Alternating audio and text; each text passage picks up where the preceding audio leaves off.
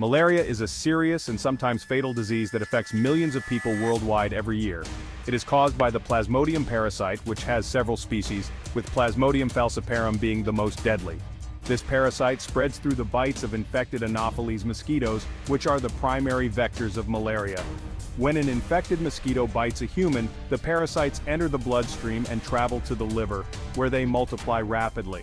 After multiplying in the liver, they re-enter the bloodstream and infect red blood cells, causing them to burst and release more parasites. This cycle of infection and destruction of red blood cells leads to the characteristic symptoms of malaria, such as high fever, chills, and severe sweating. Malaria is most common in tropical and subtropical regions, where the warm and humid climate provides an ideal environment for mosquitoes to thrive. These areas often have stagnant water sources, which are perfect breeding grounds for Anopheles mosquitoes, making it difficult to control their population. The World Health Organization estimates that nearly half of the world's population is at risk of contracting malaria, with over 200 million cases reported annually. The burden of malaria falls disproportionately on poor countries, especially in sub-Saharan Africa, where healthcare resources are limited. Limited access to healthcare and effective control measures makes prevention and treatment of malaria particularly challenging in these regions. Effective malaria control requires a combination of strategies, including vector control through insecticide-treated nets and indoor spraying, prompt diagnosis, and appropriate treatment with anti-malarial medications. Global efforts and international collaboration are essential to reduce the impact of malaria and move towards its eventual eradication. Continued investment in research and innovation, such as the development of new vaccines and treatments, is crucial for making significant progress in the fight against malaria. Malaria symptoms typically appear 10 to 15 days after an infected mosquito bite. This incubation period can vary depending on the specific type of malaria parasite. Classic symptoms include fever, chills, and sweating, often occurring in cycles. These cycles can be quite predictable, with fever spikes happening every 2 to 3 days. These cycles are due to the parasite's life cycle within red blood cells. The parasites multiply inside the cells, causing them to burst and release more parasites into the bloodstream. Other symptoms can include headache, muscle aches, fatigue, nausea, vomiting, and diarrhea. These symptoms can often be mistaken for other illnesses, making diagnosis challenging. If left untreated, malaria can progress to severe illness with complications like anemia and cerebral malaria. Severe cases can lead to organ failure and even death. Not everyone infected will develop symptoms. Some may have asymptomatic malaria. These individuals can carry the parasite without feeling ill. Asymptomatic carriers can still transmit the parasite to mosquitoes. This makes controlling the spread of malaria more difficult. Early diagnosis is crucial for timely treatment and preventing severe complications. Rapid diagnostic tests and blood smears are commonly used to detect malaria. Seek medical attention if you suspect malaria. Early intervention can save lives and prevent the disease from spreading. Prompt treatment improves outcomes and reduces transmission. Anti-malarial medications are effective when administered early. Malaria can lead to life-threatening complications, making it one of the most dangerous infectious diseases in the world.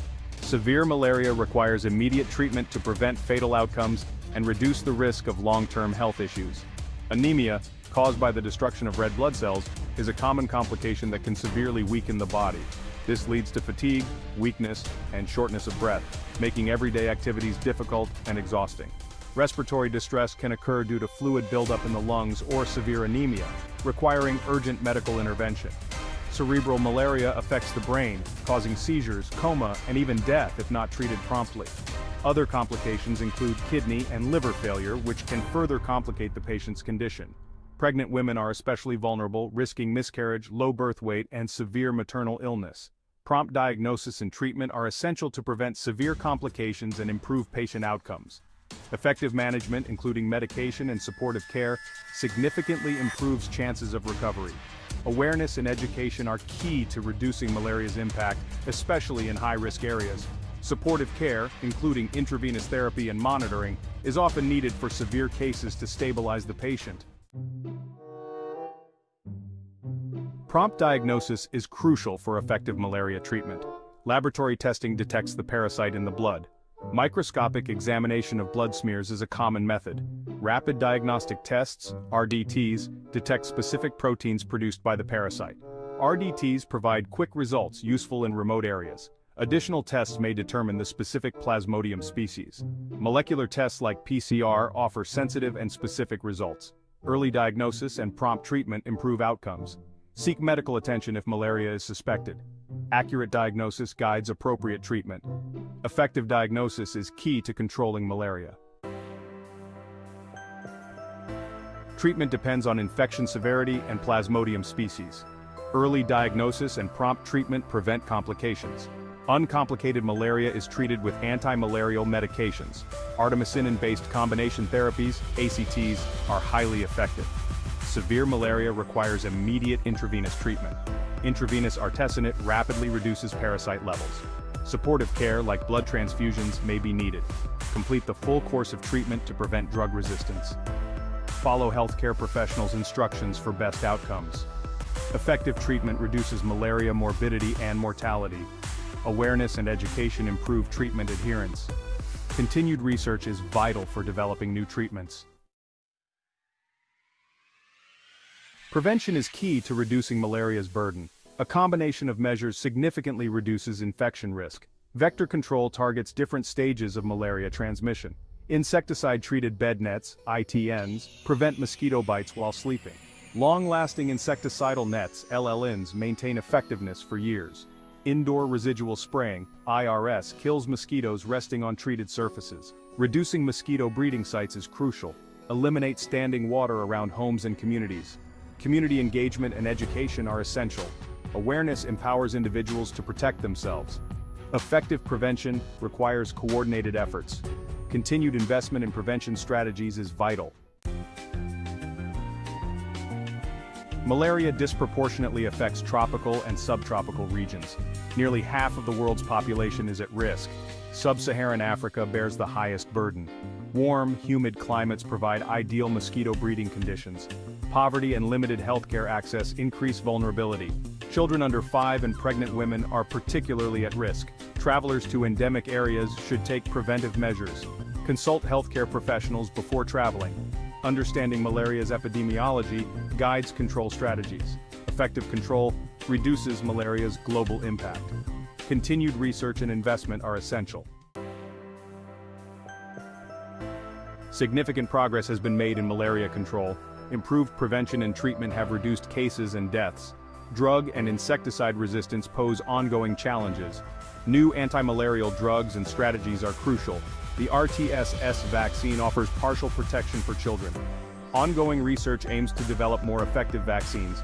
Genetic research explores modifying mosquitoes to reduce transmission. Ethical and ecological considerations must be addressed. Continued innovation and investment are vital. Collaboration accelerates progress towards malaria eradication. Global efforts are essential for sustained success. Malaria heavily impacts low-income countries. The burden extends beyond healthcare costs to lost productivity and economic growth. Malaria traps poor populations in a cycle of poverty. Sickness prevents work and education, reducing opportunities. Families incur substantial expenses for treatment and lost wages.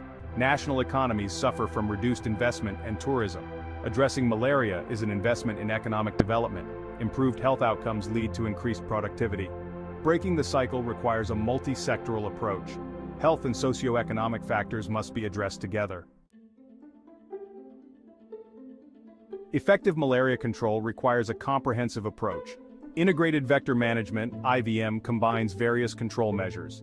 ITNs, IRS, and larviciding reduce mosquito populations.